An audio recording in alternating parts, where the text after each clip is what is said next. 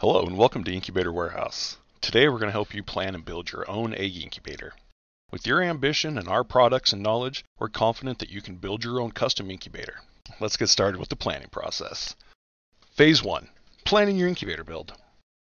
The first thing to determine is what size of incubator you'll need. Start by figuring out what kind of eggs and how many you want to incubate. You'll be able to fit more quail eggs in a space than the number of ostrich eggs you could fit in the same space. If you're planning to incubate several different types of eggs at different times in the incubator, make sure that you plan your build around the largest egg you intend to hatch. This video will help you plan your incubator using the IncuKit series from Incubator Warehouse. Each IncuKit has a thermostat, fan, and heating element. The IncuKits have been designed to take a lot of guesswork out of building your own incubator. They are easy to use and install, and IncuKits have been designed for bird, reptile, and bee incubators only. To help you plan your build, we'll categorize incubators into two groups, tabletop incubators and cabinet incubators. Tabletop incubators hold up to 40 chicken eggs typically in one layer on the floor of the incubator. Cabinet incubators usually hold 40 to a few hundred chicken eggs on multiple shelves or levels. When building a tabletop incubator, you will use the IncuKit Mini. For anything larger, you're going to want to use the IncuKit XL. The table outlines the main features and differences between the IncuKit XL and IncuKit Mini. In addition, it outlines the two great thermostat choices for the IncuKit XL, the IncuStat Basic and IncuStat Advanced. Feel free to pause the video to study this table for as long as you need while planning your build. Incubator size. Now that you know the type of incubator you want to build and which IncuKit you need, let's plan the size and materials for your incubator. In working with customers over the years, we have found that some customers want to build their own incubator case and others want to use a pre-made case. Our experiences show that you can make a larger incubator with a factory insulated pre-made case like a fridge, freezer, wine cooler, or even a small camping cooler. You don't have to use a pre-made case, but if you use your own materials, they generally don't hold heat as well, so you'll need to build a smaller unit to maintain your desired temperature. Based on our years of experience, we have set some parameters to help guide you in planning the size and materials for your incubator. These parameters are outlined in this table. Please keep in mind these are just suggestions based on our experience and your results may vary.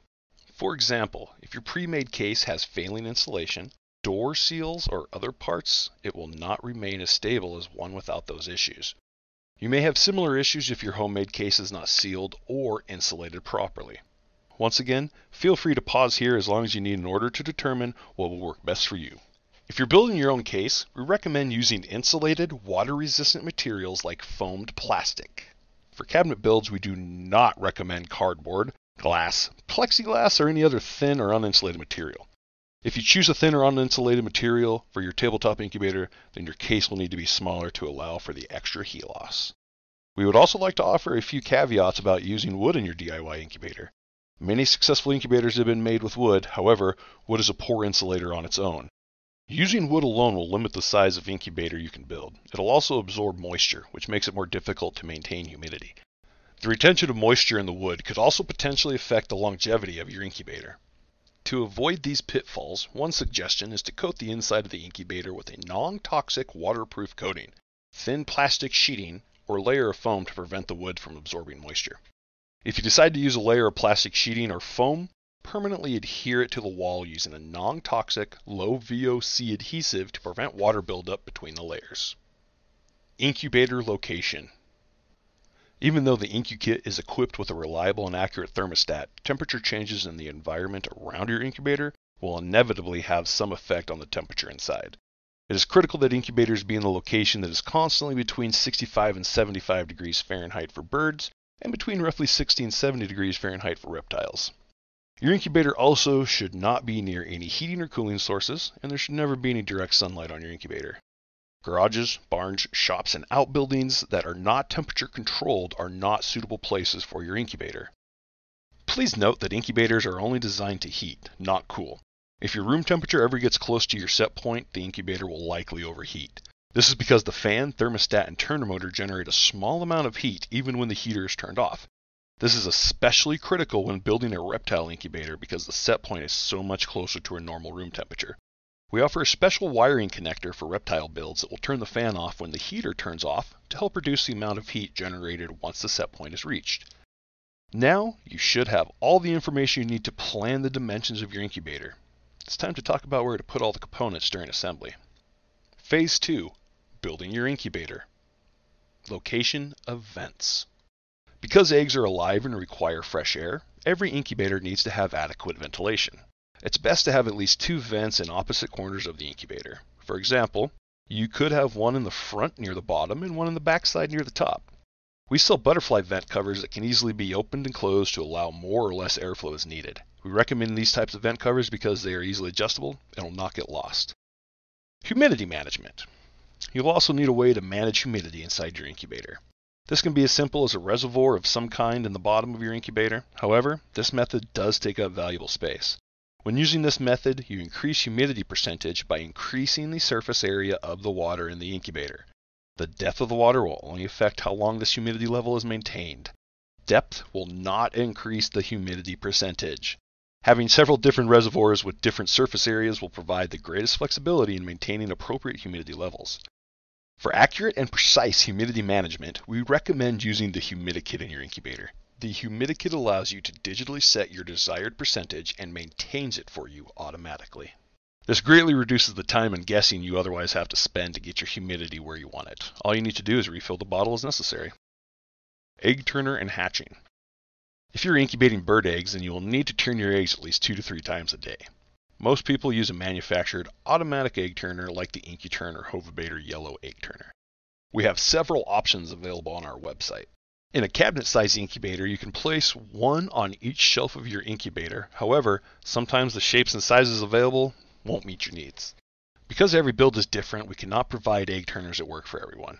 We do, however, offer several motors that can help you get your eggs moving, but the design and fabrication of the egg turner is ultimately up to you. Our motors are outlined in the following table. This should give you a fair idea of which motor will meet your needs best. We recommend pausing this video as you work out what kind of turner will work best for you. In order to help you get started in designing your egg turner, we'll show you some pictures of several common types of egg turners. Cabinet rack style turner, most commonly seen in the Sportsman series from GQF. Rocking style turner. Rolling turner. Hot dog style. Rotisserie style. As you look through these different styles of egg turners, you will need to consider where your eggs will hatch. In order to have a healthy hatch, the eggs will need to be laid on their sides on a stable, flat surface. If there are holes in the surface, it's important that they are small enough that the animal you're hatching will not have any problems walking or slithering away from the shell once they have fully hatched. Sometimes people will hatch their eggs out on the shelves that the egg turners sit on.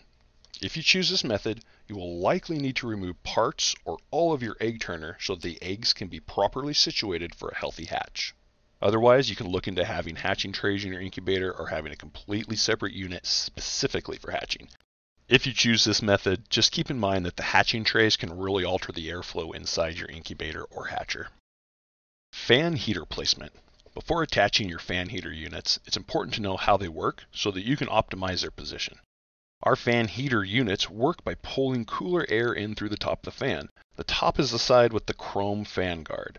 The fan then forces the cooler air around the heat plate, warming it.